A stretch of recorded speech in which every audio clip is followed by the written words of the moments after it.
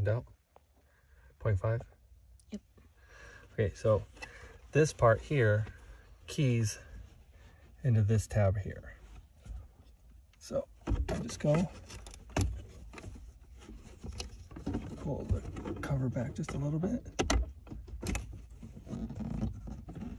I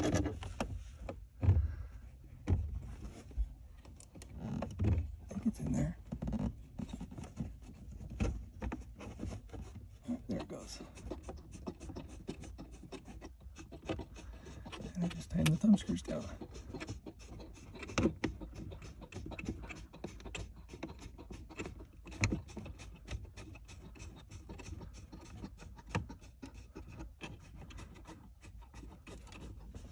So now it's secured that way. I got my bolt, my next thumb screw.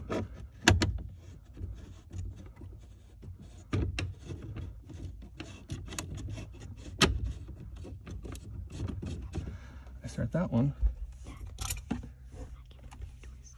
No, it's okay. And then here's this one. And I put this guy in.